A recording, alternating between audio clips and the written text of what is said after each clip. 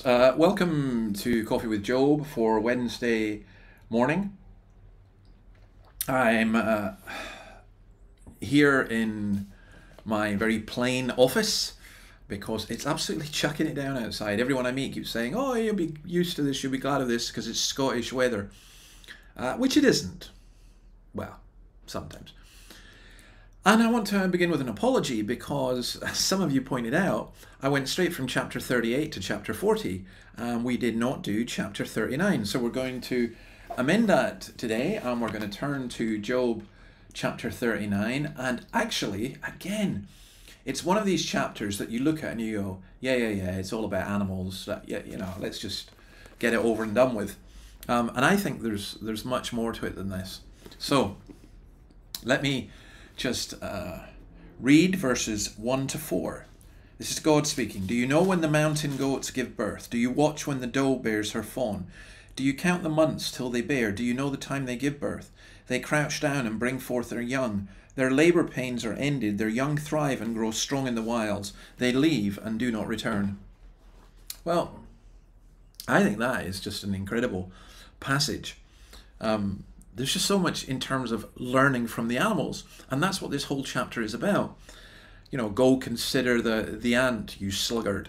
And here, what God is doing is he's saying the goats and the does, the deer, are untouched by human interference, at least in this particular perspective. And he says, do you know when? Because this is about time. So each section of this chapter, God is asking Job to consider some of his questions from the perspective of animals, or through the lessons he can learn from animals. And here's this one, that do you know when? See, there's lots of things we don't know. Do I know when Russia's going to invade Ukraine? I think it's happening even now as I speak. But these animals, they thrive and grow strong in the wild. They leave and do not return. They prosper without humanity, and they are dependent on God's hand alone. So we're back to this whole question of time. And there is a time of birth and a time of life. Ecclesiastes chapter 3. There's a time for everything.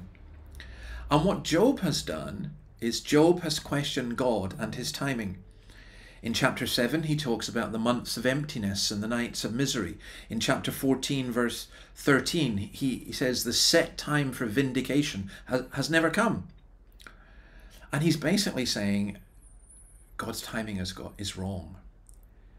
If only God were the righteous Lord of time. And God says, well, I am. And that's the point of this.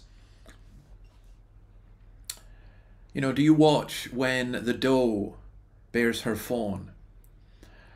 I grew up on my mother still lives in her home in Port Mahomack, and I remember going to the lighthouse to Bindle Farm up there.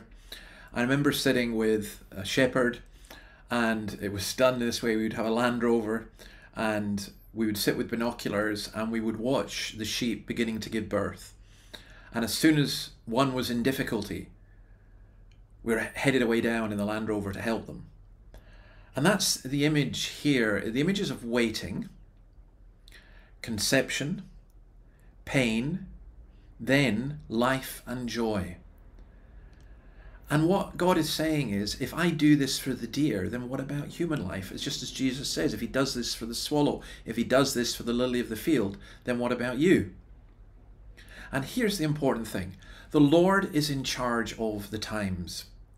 At just the right time, he sent Christ. At just the right time, Christ died and rose again. He's going to come again at just the right time, the appointed time.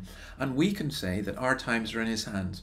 Now, I do feel very frustrated at timing. And I feel that I can fall into the temptation of Job and say, but Lord, when? And why this? And why is it taking so long? Let me be a little bit personal and say, we came to Australia to do a particular work, and the timing at one level seems all wrong. We had bushfires and then COVID and so many other things. And you can't help but question.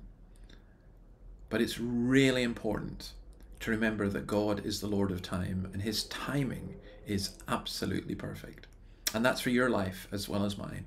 So God bless you, and see you tomorrow, and maybe we'll get outside tomorrow. Bye.